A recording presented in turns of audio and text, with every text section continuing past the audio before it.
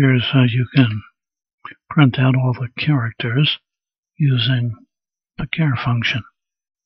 I'm going to start with z equals 65.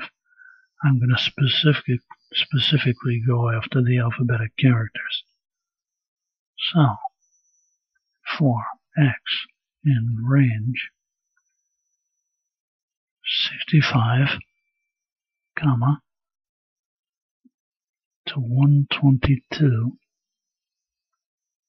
colon, this is what I want you to do. Print out z, comma, and then character x.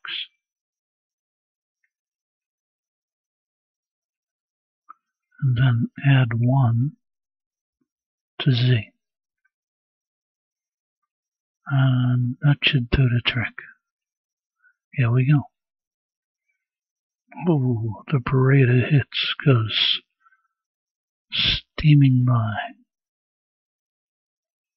There we go. Here are all the capital letters, starting from capital A to Z. Notice they started at 65, beginning of the range. What ends at 122? Let's go see. Oh, there we go. At 97 starts still lowercase characters.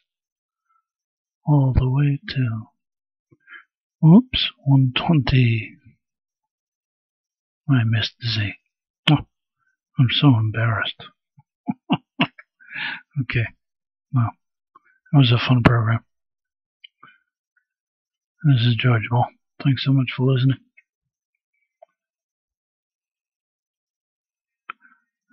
I wish you a lot of luck. Bye-bye now.